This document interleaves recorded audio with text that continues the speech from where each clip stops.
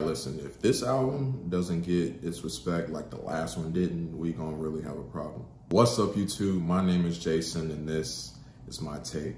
And I'm back with another week of videos, and we're gonna start the week off with the new Ari Lennox album, Age, Sex, Location. Ari Lennox is an amazing, talented singer on J. Cole's Dreamville label, the best label in hip hop right now.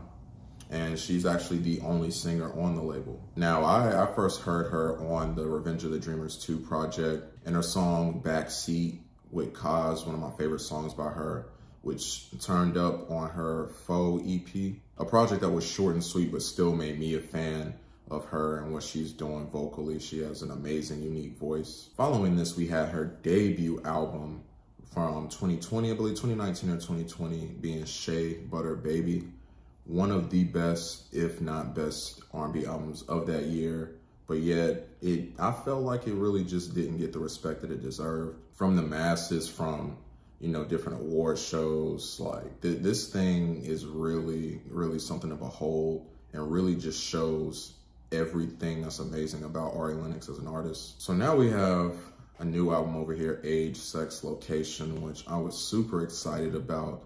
Saw that it was 11 tracks, which just, you know, I love that. And once again, Ari Lennox, like, just doing what she does best. Now on these 11 tracks, we hear the usual from Ari Lennox, talking about toxic relationships, heartbreak, but also just that desire for a functional man, a healthy, functional relationship, and that validation. And she really pours her heart out on this album. The production on here was amazing, and it very much is a smoother project compared to the last one. I think that Ari Lennox blends a lot of R&B and hip hop and has a lot more bouncier tracks. There were a lot more smoother ones on here, but still that same Ari that we know and love. And yeah, this is one of my favorite R&B albums this year. I can't stop playing it. So let's just jump right into these highlights. Of course, we got to start with the intro, POF for Plenty of Fish. And man, the biggest thing that stuck out to me on here was her flow. I loved it. I loved that that she was doing like throughout the whole track. I love that flow. And on here, Ari is speaking on men, like how we talk about there are plenty of fish in the sea. And that's kind of the sentiment that Ari has, but it seems as if the fish that are in her vicinity always turn out to be bad or just a waste of time. And I think this song really sets the tone for Ari and where her head is, and just like wanting that validation, wanting a functional relationship, and not settling for anything else. Next, we have the track Hoodie, and man, is this song so smooth. Like, I could really hear Ari performing this in like a jazz club. And this is probably one of the most catchiest songs on the album, especially in her just talking about, you know, being in somebody's hoodie and those different things. I thought it was like really cool, but also kind of funny, because guys, we've all been there. Hoodies have, you know, been taken or borrowed, but you know, the real ones, we always get them back. I love the track Waste My Time, and I love how she kind of flipped the meaning here. Usually, you know, of course, people talk about like having their time wasted, but she wants her time wasted on this song. You know, wants somebody to come over because she has time to waste. And man, the kick and the bass on this were really stuck out. They were so powerful together, and it really knocked. And I really love that refrain, like post-chorus piece where she's just repeating every word and singing that and harmonizing, and I thought that was a very beautiful section of the song. Mean Mug might be my favorite track on here, but honestly, my favorite track changes with every listen. And man, Ari's singing on this one really stuck out to me the most, especially the vocal layering. It was everything. On this track, Ari is speaking on a man and the mutual interest that's there, but, you know, Ari not, you know, going for that because he is seeing other women, and Ari is in a place of like, if there's not exclusivity, then like, you know, bye.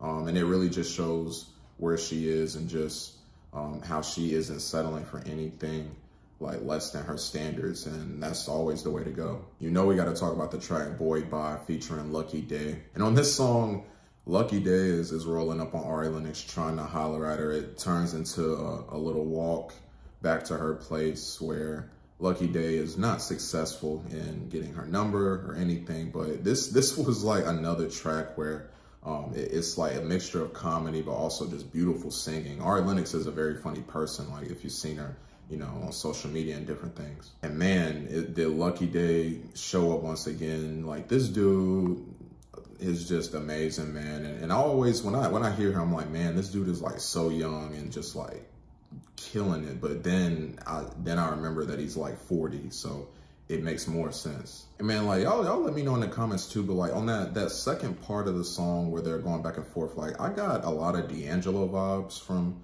Lucky Daye singing. It sounded so similar.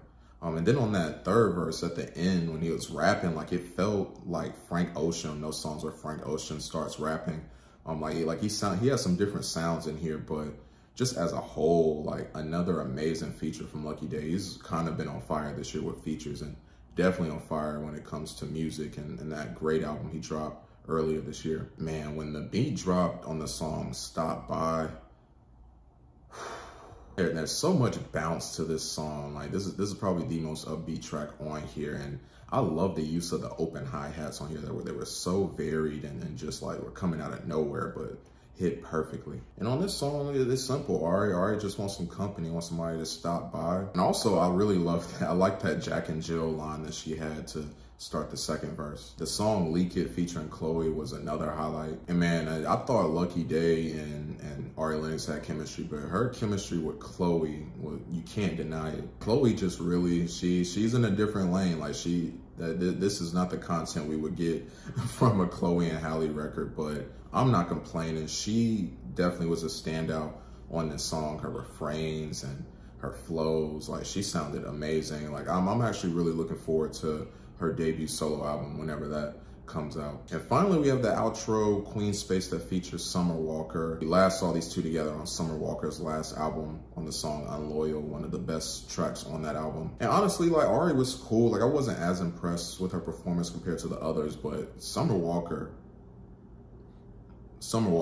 she stole the show. She came in, did her thing. It's really a beautiful time. Like you can't go wrong with R&B these days. The ladies are killing it, the men are killing it. It's perfect right now. Now, honestly, the biggest disappointment and really the only disappointment on this album was the song Outside. Well, I don't know. This one sounded very odd in the track list. Like it just felt weird.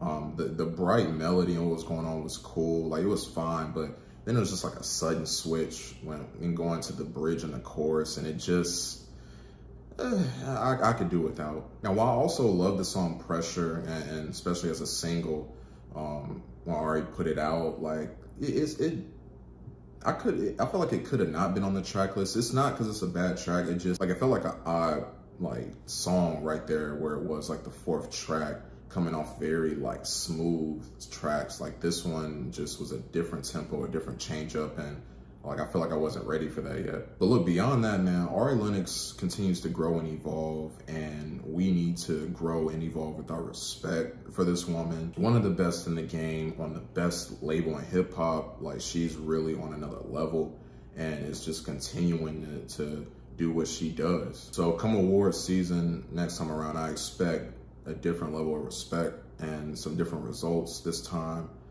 because this woman deserves all the praise for what she's doing and what she means to the current wave of R&B. So well done, Ari Lennox, and I'm gonna give this album an 8.5 out of 10. So what you guys think of this new Ari Lennox project? Did you love it? Did you hate it? What were your favorite tracks? Let's have a discussion down in the comments. Thank you guys so much for watching. Got another video coming tomorrow.